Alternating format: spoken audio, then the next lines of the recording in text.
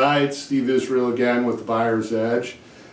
Just to talk a little bit about the home inspection process and how that really works. Once you've found a property that you're really interested in, part of the contract process is oftentimes the selection of a home inspector to go out and to look at the property and to help you find all of the defects in the property. But in addition to that, part of their job is really to help you understand how the home operates, so how all the furnaces work and the thermostats and the filtering systems and the water, shut-off valves, all the other different parts of the house that kind of come into play that you really need to understand. And this goes for condominiums and other types of property too.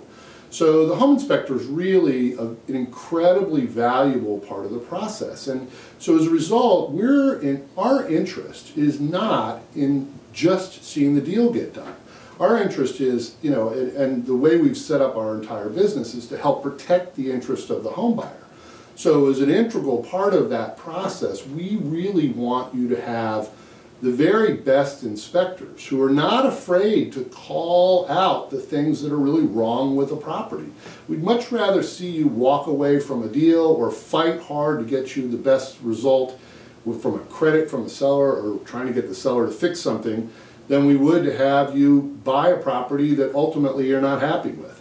So we know a bunch of inspectors, but at the same time, we're not in bed with any of these people. So we want you, and we're perfectly happy for you to go outside of our list of home inspectors and find somebody who is highly recommended, and we would advise you to go to Angie's List or some consumer reporting service to try to find somebody who's really highly recommended.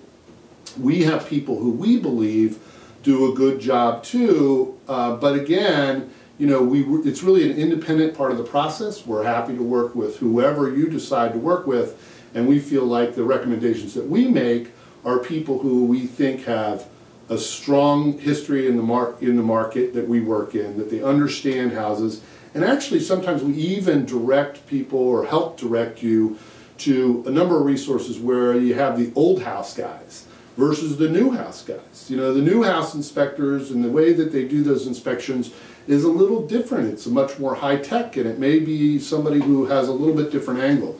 There are also some inspectors who are really, really tech-savvy and have a lot of things that do a lot of stuff about air filtration and penetration into the house. So they give you a real a real read on the insulation quality of the windows and the doors and what's up in the attic.